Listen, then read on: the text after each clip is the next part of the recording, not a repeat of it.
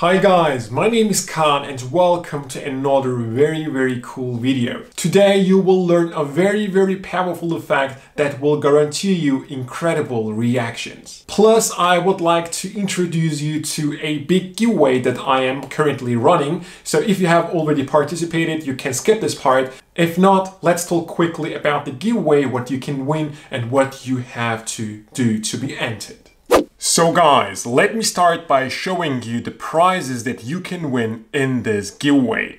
It consists of 3 sets of prizes that will be randomly given out to the winners. The first set of prizes is a close-up card magic set, so to say, where you can get a close-up pad along with 2 packs of bicycle playing cards. The second prize that you can get is a mini collection of Theory 11 artisan decks. You will get a white version, you will get the black version, and you will get the very rare gold foiled artisan deck. So you will get this little collection as the second prize. And the final set of prizes that you can get is a little collection of decks from different companies that I'm pretty sure you will love. So these decks are to win. So to win one of those 3 sets of prizes, there is only one thing for you to do. And let me say right now, it is not magic related. This is actually a little favor that I'm asking you to do that I will need for private purposes, which is just a questionnaire for my bachelor thesis. It is not magic related, however, it is YouTube related. So the only thing that you have to do is go ahead. In the description box of this video, there is the link to an online survey that you just have to fill out. That's it. Just make sure that you answer the questions really truly. Read through the questions. They are very simple. It is gonna take you a maximum of 5 minutes to fill it out. If you just answer the questions randomly, you will be disqualified because I can't see whether the questions have been answered truly or not. So just check out the questionnaire, fill it out with your true opinion, and at the end, you will just enter your email address to win one of those 3 sets of prizes. This giveaway is gonna go for around a month, and at the end, the 3 winners will be announced. So very easy to enter this giveaway. Just go ahead, fill out the questionnaire with your true opinions, and at the end, you will be added to this giveaway. So that's been said, I really hope that a lot of you take part in this giveaway to win one of these amazing prizes. But that's been said, let's jump straight into the video.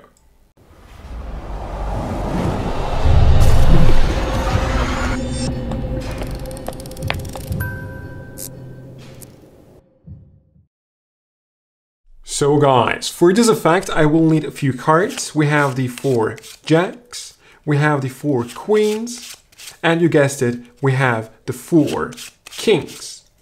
Now, to show you how these cards are like a little different from the other cards, I'll show you something very unusual.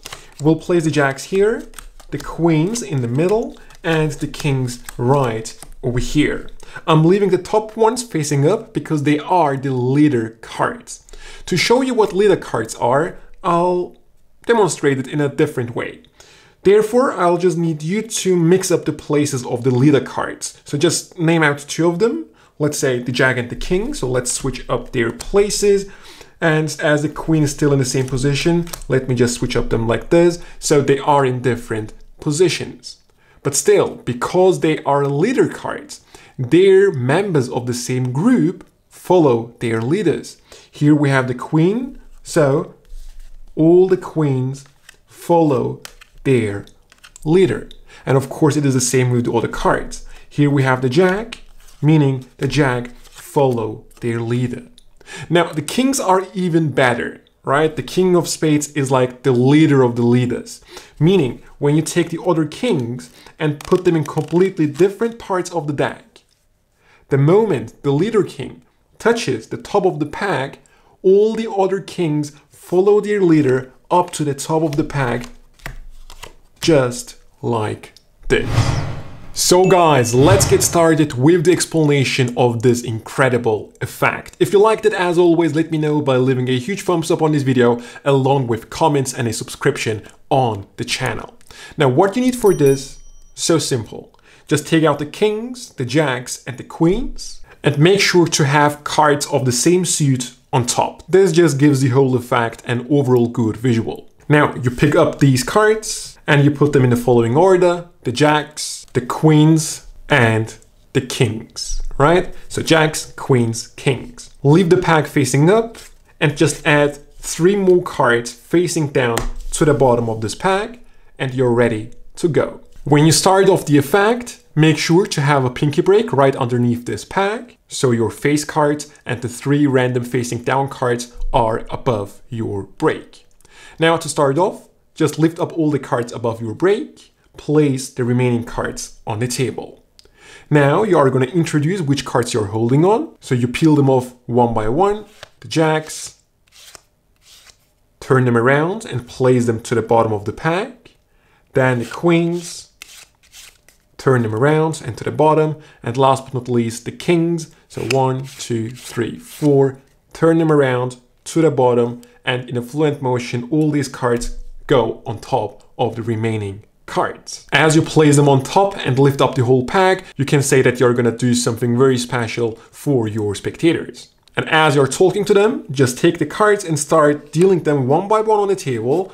2, 3, and the 4th card you will just leave facing up on top.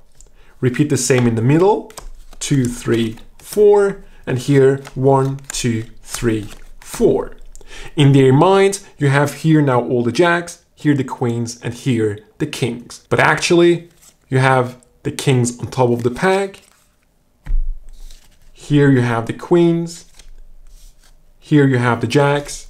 And here you have the random cards that you started up with. So suddenly it doesn't appear so magical anymore, does it? But still, I'm going to show you the rest of the effect. To show how leader cards work, you will change up their position, but you're going to make it look like as if the spectator chooses their positions, even though you already know how the cards will end up. You want every card to go one position to my left in this case, right? So the queen should go here, the jack should go here, and the king right here.